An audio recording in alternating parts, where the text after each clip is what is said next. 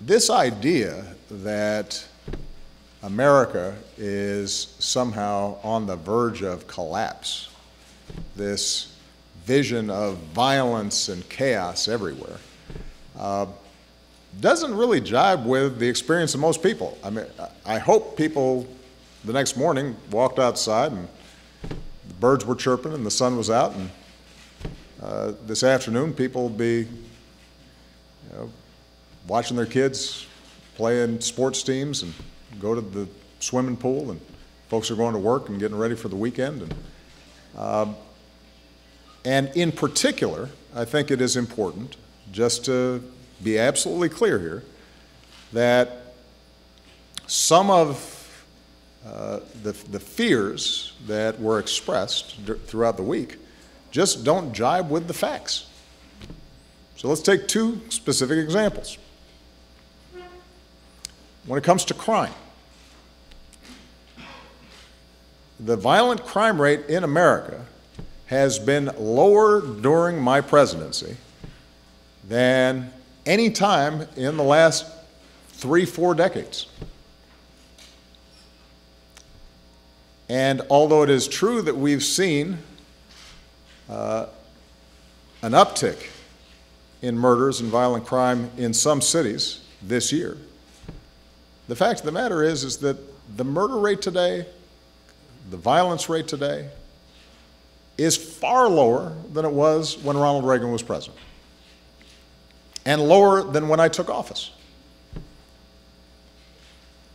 We've just gone through a tragic period where we saw both tragedy in Minnesota and Baton Rouge, and then the insanity and the viciousness of people targeting police officers. And we are all heartbroken by that, and we're all troubled by how we can rebuild trust, support law enforcement, and make sure that communities feel that they are being fairly policed. But the fact is that the rate of intentional killings of police officers is also significantly lower than it was when Ronald Reagan was president. Now, those are facts. That's the data. When it comes to immigration, I think Americans expect that our immigration process is orderly and it is legal.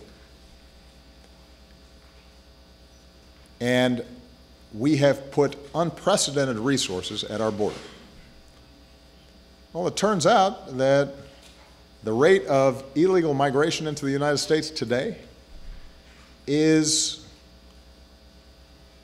lower by 2/3 than it was when Ronald Reagan was president.